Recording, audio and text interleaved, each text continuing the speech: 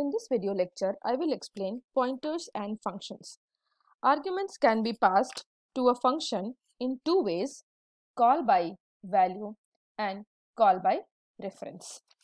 In call by value, only the value of arguments are sent to the function, while in call by reference, address of arguments are sent to a function. So in call by value method, any changes made to the formal parameter do not change the actual parameter.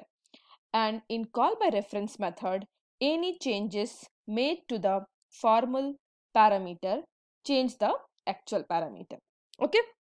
So call by value, we just create a copy of actual parameter, whereas in call by reference, we pass the address of the actual parameter.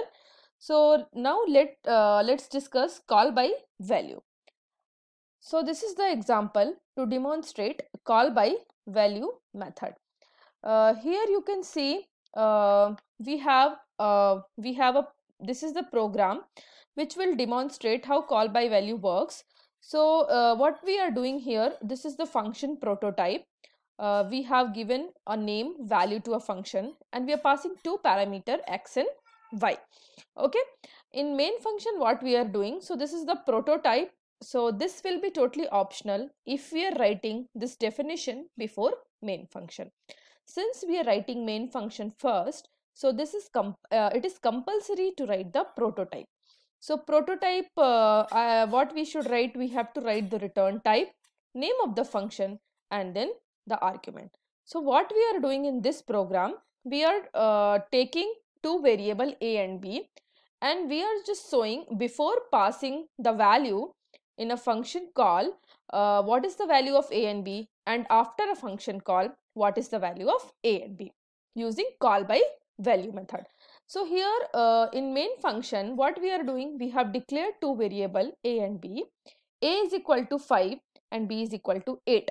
And then what we are doing, we are printing the value of a and b. And then this value a comma b, this is a function call.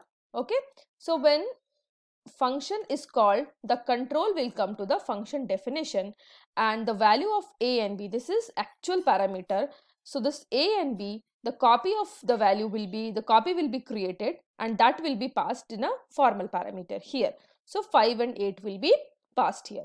Now what we are doing, we are incrementing x plus plus and y plus plus. So here 5 is going to come and here 8 is going to come, and then increment means this will become 6 and this will become 9, and then we are printing x and y here. So what value will be printed? 6 and 9 will be printed here, and here what value will be printed? Here 5 and 8 will be printed. Okay, and after this the function will return come here, the control comes here. After this the control comes here, and then again we are printing the value of a and b. So it will be 5 and 8 only. So this is what is happening in call by value. The copy of the actual parameter is passed here. So the changes made to the formal parameter do not change the actual parameter. So here you can see before passing, before calling the function, 5 and 8 is printed. After calling the function also, when we are printing the value of a and b, so 5 and 8 are printed.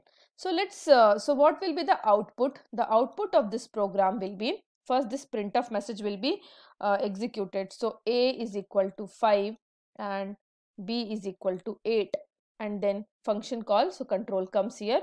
So x is equal to 6, y is equal to 9, and then again after finishing this execution, control again comes to the main function, and then a is equal to 5 and b is equal to, sorry, this is b is equal to 8 will be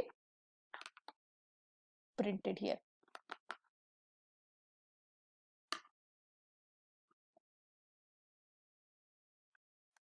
Okay, so next the same thing is explained here using this diagram. So before incrementing x and y, and this is after incrementing x and y. So what is happening before calling the function value? Okay, the name of the function was value. The value of a and b was what? It was 5 and 8. A was 5 and B was 8. And when we declare any variable, some memory will be allocated to it. So suppose the address is 2000 here for A, and for B suppose it is 2004. And the value of A and B are copied into X and Y. So when we call a function, what happens? These are actual parameter A and Y. This will be copied into X and Y. So X will have 5, Y will have 8 now. And since the memory location of X and Y and A and B are different, right? When X some memory will be created, suppose it is 2012, for Y it is 2016. So memory location for AB and XY are all different, and when the value of X and Y are incremented in function definition, we had written X plus plus and Y plus plus. So when the value of X and Y, X is incremented, it becomes 6 and this becomes 9.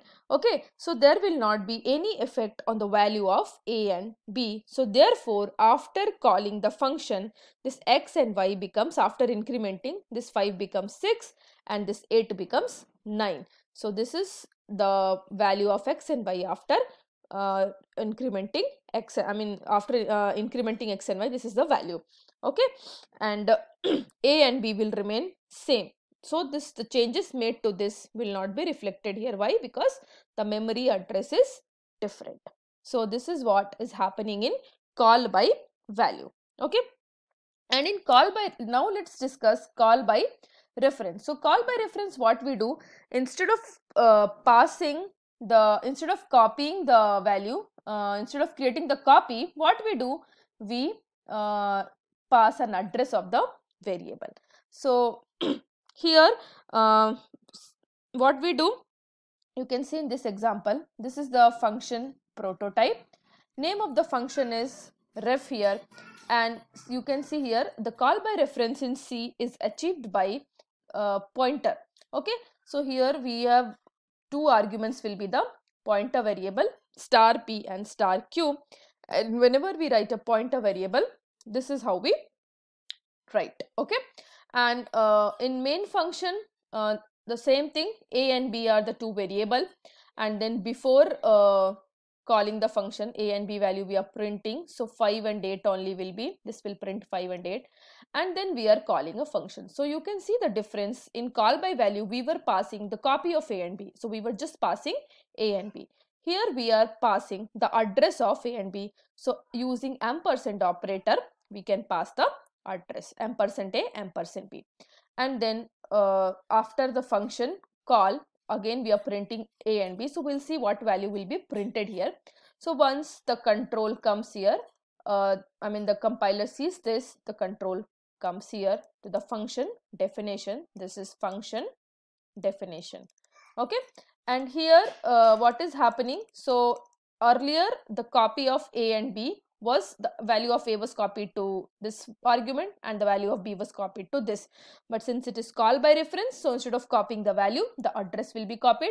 So for P the address of A will come, and for B the address of Q will come, and then we are incrementing star P plus plus. So when we say P, so P will have the address of A. When we say Q, so since it's a pointer variable, so Q will have the address of B. And when we say star P, so the value stored at that address location. So the address, so this means this P is pointing to A and this Q is pointing to B. So P value will be the address of A. Now we want to see what is the value stored at that address location. So that will be nothing but the value of A. So this star P will increment the value of A. So this is same as A plus plus, and this is same as B plus plus.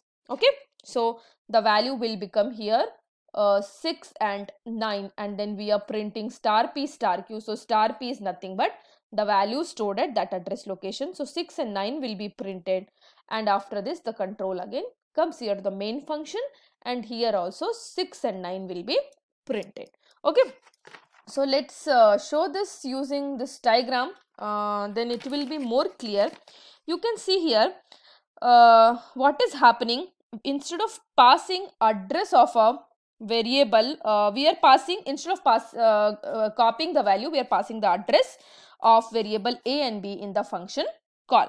So the receiving formal parameters in the function declaration should be declared of pointer type, that we've already declared star p and star q. And whenever function reference is called, the name of the function was ref, two pointers to int variable named p and q are created. Okay, and they are initialized with the address of a and b. So for p, pointer variable is having the address of a, so address of a is 2000, and q is having the address of b, suppose it is 2004. And since when we create a pointer variable, that variable also will have some address. Okay, now you can see here, this is before incrementing the value of star p and star q. So 5 and 8 was there, and since this is pointing to this and this is pointing to this, so when we say only p, so the p value will be 2000. If we say q, the value will be 2004. But when we want to know what is the value stored at this address location, I should write star p. Okay, so now what is happening? Before calling the function ref, the value of a and b are 5 and 8, and the value of the actual arguments are copied into the pointer variable p and q, and here the actual arguments are address of the variable a and b. So arguments are nothing but the address, and since p contains the address of the variable a, so that is 2000, and q contains the address of the variable b, that is 2004. So we can access variable a inside ref by writing star p. So star p, if I write star p, that means it is same as a. If I write star q, this is same as b. So similarly, b can be accessed by writing star q. And now star p plus plus means the value at the address location. That means the value at address 2000, which is nothing but 5, will be incremented. Similarly, if I say star q plus plus, so that means value at address 2004, that is 6, will be incremented. And when we come back to main function, we see that the value of a and b are changed. Okay, so after incrementing 5 and 8, it becomes 6, and so this becomes actually 8 plus 1, 9. Okay, so this becomes 6 and 9. So we were able to access them indirectly. So in this way we can implement call by reference by passing address as argument. So hope you have understood the concept of call by value and call by reference. Thank you.